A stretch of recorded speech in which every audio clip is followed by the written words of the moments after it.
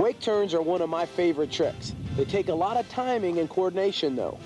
Practice on trick skis and shoe skis and get your timing down to perfection before taking to the water. Also, add a little more line length behind the boat.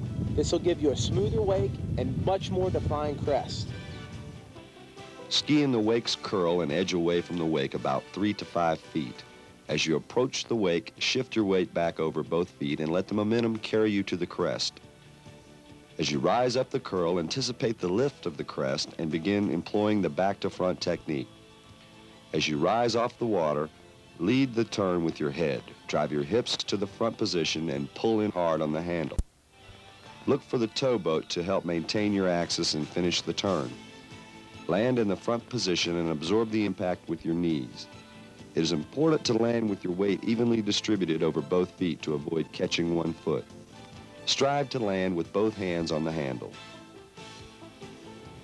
When first learning the wake turns, don't be concerned with getting too much air or air for credit.